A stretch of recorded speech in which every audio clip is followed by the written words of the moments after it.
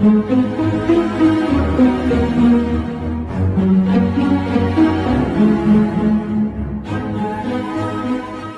we are in Pretoria and for a meeting, AU20.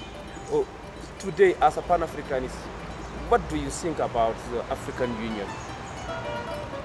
I think the African Union is a great achievement of the African peoples to have an intergovernmental organization that represents Africans in the African continent and the global African family outside of Africa. This is a great achievement because in the Organization of African Unity, they did not recognize the place of the global African family outside of Africa. And in fact, many of those heads of state worked with the World Bank so that the #1 investment in Africa that comes from African descendants in the global African family, the World Bank wants to take those remittances to serve the interests of international capital. Not only the World Bank, but the IMF.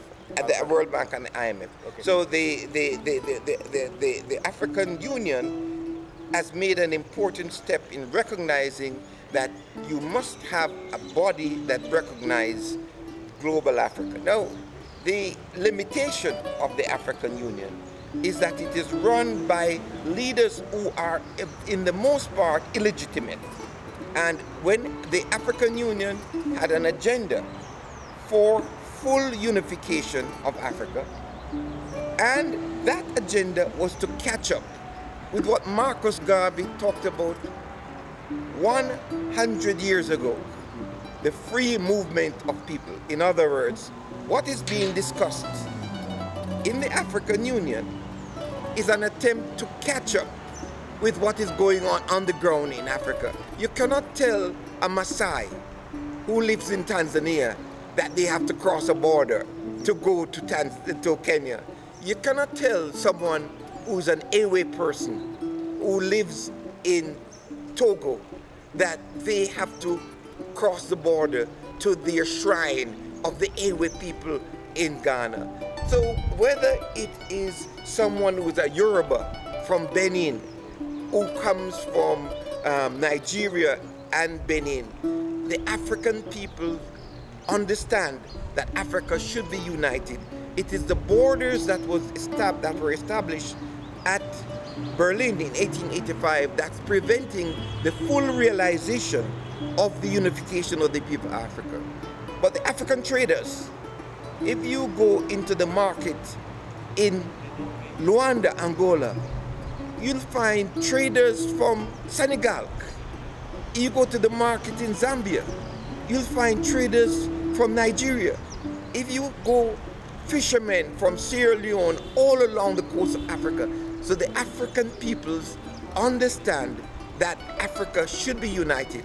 It is the governments who are themselves compromised by their relationship with Europe who are standing in the way of the unification of the peoples of Africa.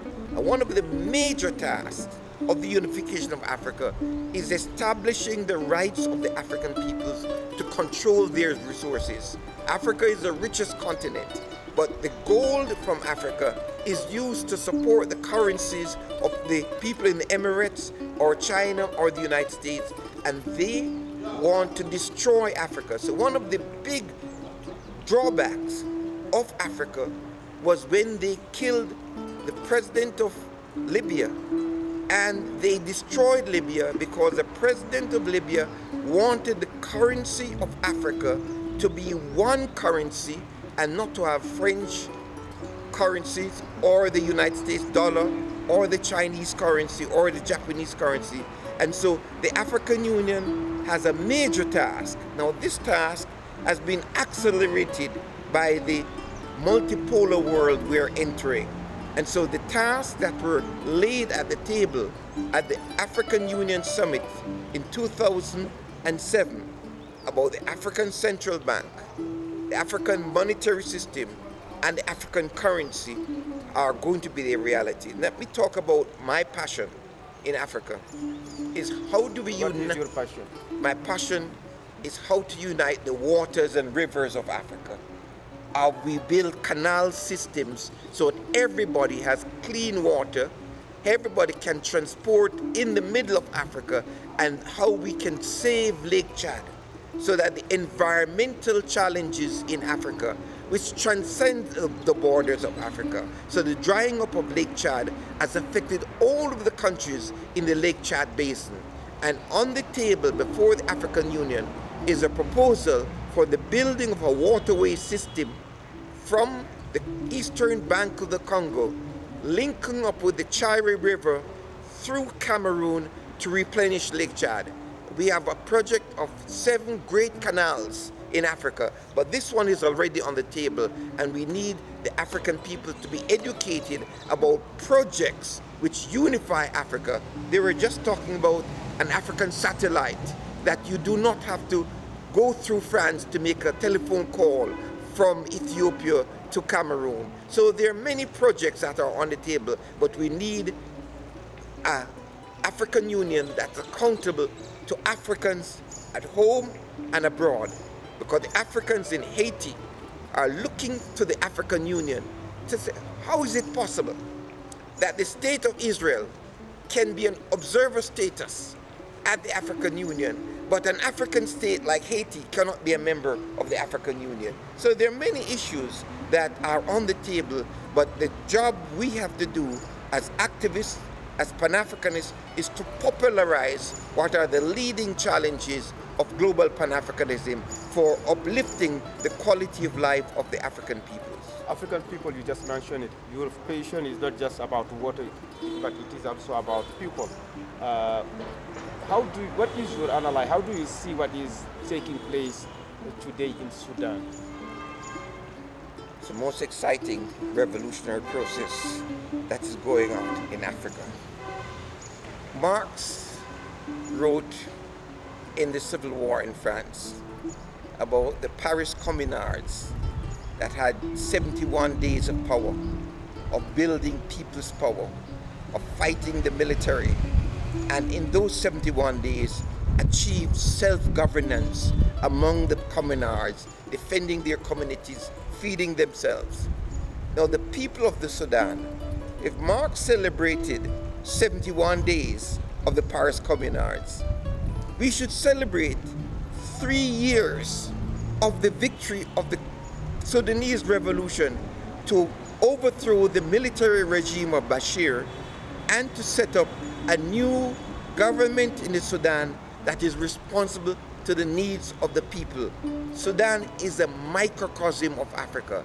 It's multi-ethnic, it's multiracial, it's multi-religious, and it has all of the resources of Africa.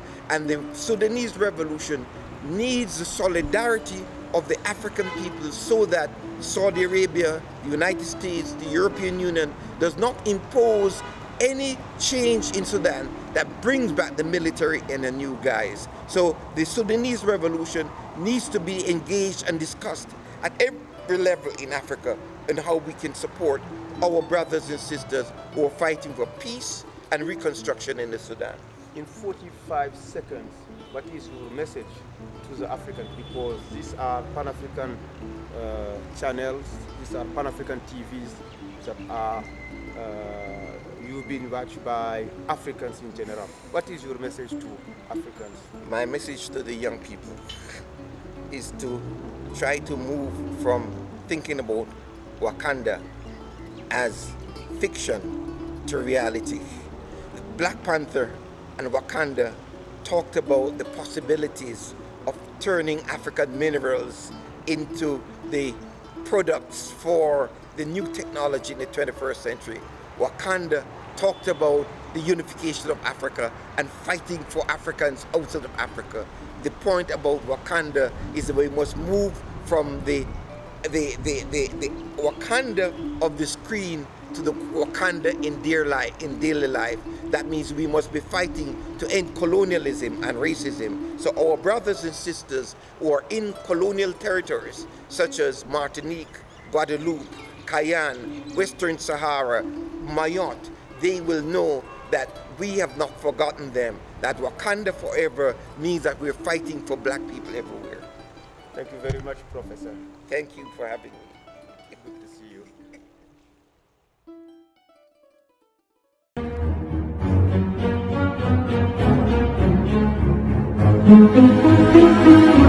you.